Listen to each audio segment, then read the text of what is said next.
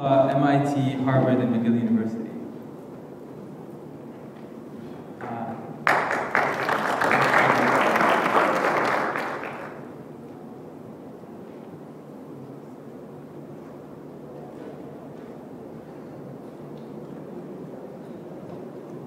When my parents named me Khaled, and my name turned out to be Khaled Sabawi, little did they know that one day my name would match the name of a wanted Jordanian criminal. I discovered this when I arrived to Jordan as an adult for the very first time in 2005. The Jordanian immigration official took my Canadian passport, entered my name in his very modern 1992 Pentium 1 computer, and then said bluntly the most welcoming word that can be said in the Arabic language. Istari. Which in English translates into take a seat, but for experienced travelers to the Middle East, they know it means you're screwed.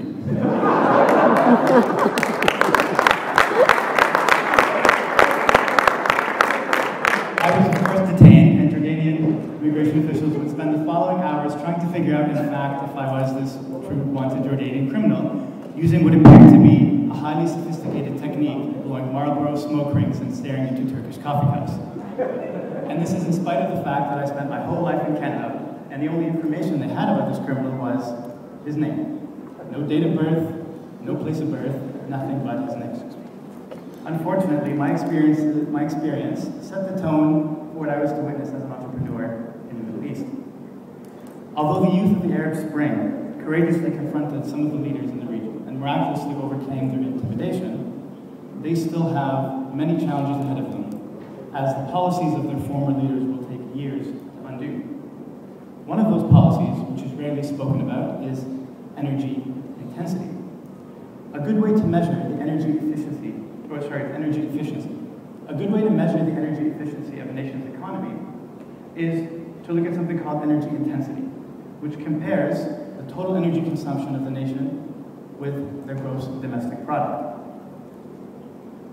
Well, as it turns out, the energy intensity of the MENA region is 40% higher than the world average.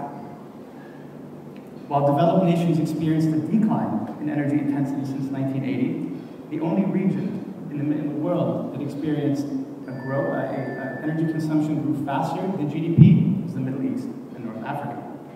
This means that the people of the MENA region are consuming far more than they are actually producing. I think it's time to cut back on the Falafel, which would actually mean a decline in the production of natural gas. When it comes to the energy used for transportation, it's even worse. The MENA region is the most transport energy intensive region in the world. 13% more transport energy intensive than the US and Canada combined, 65% more transport energy intensive than the world average, and nearly 350% more transport energy intensive than China. And CNN thinks we still ride camels. We ride gas-guzzling Hummers for no reason at all. In the Palestinian territories, where I'm from, and where things tend to happen in a more acute manner, we face an even larger energy crisis. As the son of Palestinian refugees who were fortunate enough to immigrate to Canada, I was raised on the imperative that if we Palestinians, who were lucky enough to grow up in the most progressive societies in the world and receive education in amongst the best institutions in the world, if we don't go back to Palestine to help out, then who will? Currently, Palestine has one of the world's highest population densities, higher than any country of similar geographic size and significantly higher than most countries around the world. In 2020, due to Palestine's high population growth rate, Palestine's population density will increase dramatically.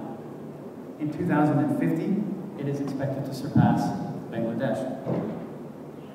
To make matters worse, Palestinian people pay amongst the highest energy prices in the entire Middle East and North Africa. They have no sources of natural energy and are completely dependent upon the Israeli occupation for supply. Energy in Palestine has become unaffordable for Palestinians. This is a situation that is unsustainable. It was this extreme situation that drove us to take our heads out of the ground and look at alternative forms of energy to provide for Palestinians, while at the same time trying to create a more sustainable economy for Palestine. So what did we do? We put our heads back down in the ground, 2 meters deep actually, and utilized a clean, renewable energy known as geothermal energy, which can provide a source of heating and cooling for any type of building. We installed many geothermal systems in Palestine that use the stable temperatures in the earth to provide heating and cooling while saving 70% on their energy consumption. We lowered costs to make them affordable and lowered the payback period to be between 4 to 6 years. These geothermal systems are eliminating the carbon dioxide emissions that would have been produced by the standard fuel-burning heating systems widely used in Palestine. We were driven by our belief that developing countries are in fact in a unique position to incorporate renewable energy in their new constructions and actually build right. And our vision for building right was finally realized on a massive scale when we were awarded the contract to install a 1.6 megawatt geothermal system at the American University of MENA in Jordan, the largest geothermal system in the region. Our geothermal systems will now save a combined 300,000 kilowatt hours of electricity, 140,000 liters of diesel fuel, and 310 kilograms of carbon dioxide emissions every single year. In spite of this, I still have to prove I'm not a criminal every time I enter Jordan. This is the effort of a small Palestinian green energy business that faced enormous obstacles. We were trying to keep Palestine cool from the ground up.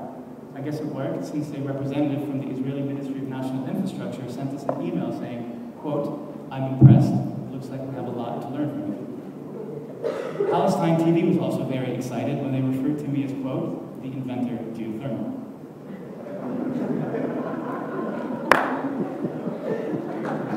Unfortunately, the Palestinian Authority did not send me an email because they're still learning how to use email. There's so much potential for what can be done to improve energy efficiency in the Middle East and North Africa. However, the policies that exist discourage investment in renewable energy, such as the very high energy subsidies which account for 7.1% of the region's GDP. Energy subsidies, like the ones in the Gulf states, Syria, and Egypt, are encouraging people to experience rampant energy consumption because energy is so cheap, while providing no financial incentive to save money. Even conserving electricity was even recognized by the late Muammar Gaddafi, who stated, "Were it not for electricity, we would have to watch television in the dark." Another chronic obstacle that we face, and we constantly face in the region, is of course bureaucracy. Before we could start working on the American University of MENA geothermal system, the Jordanian government required us to receive approval from the Ministry of Public Works, and the Ministry of Industry and Trade, and the Ministry of Interior, and the Jordanian Intelligence Agency, and the Prime Minister's Office, the Ministry of Water, the Ministry of Energy, and the Ministry of Environment, and the Jordanian Contractors Union, and the Jordanian Engineering Association. We were just thankful that we weren't required to receive approval from the Jordanian Manly Mustache Association. Our small green energy business was required to pay salaries and overheads and put our equipment and employees on hold for 5 months while waiting for approvals, which essentially removed the profit from this project. The Middle East and North Africa region is one of the most energy inefficient regions in the world, and for decades, Arab governments have been doing nothing about it. When I arrived to the Middle East, I wondered, is it possible for us to lower unemployment, to improve our energy efficiency, while our governments are not for us, by us, but rather for kings and sheikhs by Britain and France? Oops, I forgot to remove that out of my speech.